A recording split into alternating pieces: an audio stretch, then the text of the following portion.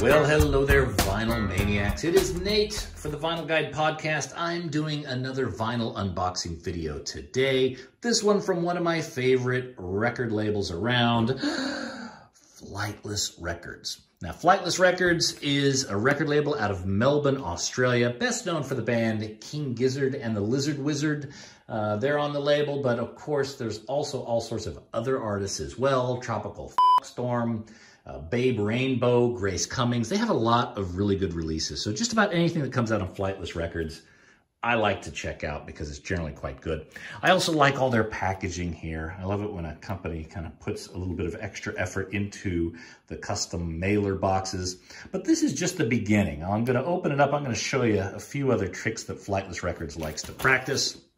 Now, this is a record that just went on sale the other day. Quite often, Flightless Records, they'll have a limited run of 500 or 1,000 records. So you have to get in pretty quick.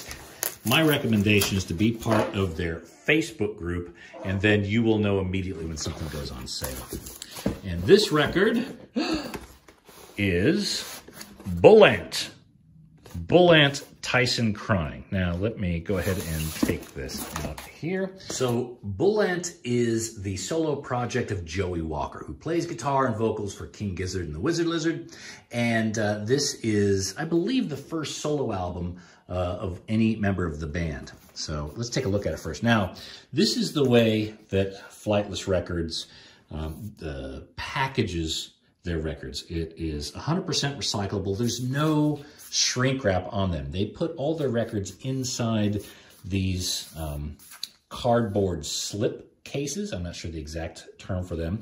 And each record, depending on the release, has a different stamp in the center of them. So this is the Bullant album, a picture of Andrew Denton stamped here in the center. This is the Grace Cummings LP. Beautiful album here. So it has a different stamp here, but this, I believe, is to prevent the shrink wrap, which are chemicals, which are pollutants, which aren't biodegradable. So I applaud Flightless Records for going down this road. It's quite cool, quite interesting and innovative. So let's open the Bullant record. Now, sometimes there are some extra goodies inside these sleeves. Let me see. Can you see anything in there? No. Okay. Well, it's just that.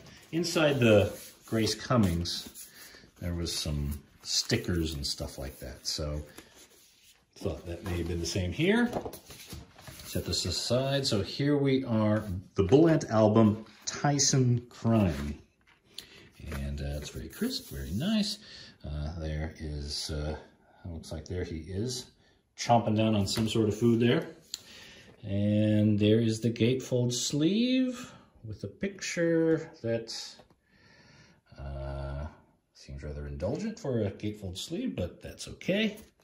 No judgment here. And let's take a look inside at the actual record itself. Now, apparently, this record was recorded in a single day. So, I'm going to listen to it. I don't know if that's just a story, if that's the truth, or whatever, but this seems to be the product of that very productive day at the Flightless Records studios. There it is. All right, it's a white vinyl. This is the first press. I believe there's 500 that were printed. I got in early. I believe they sold out within a few hours. So again, go over to the Flightless Records Facebook, follow them on Instagram. They're on Instagram quite a bit as well, and you'll know whenever they put a new record up for sale. All right, that's it. It's pretty plain package, but it's the music that counts. There it is, Bullant Tyson Crying from Flightless Records. For the Vinyl Guide, this is Nate. Make sure to subscribe to the podcast at thevinylguide.com.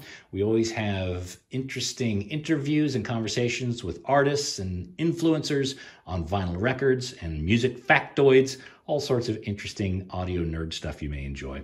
All right, take care, everyone. Cheerio.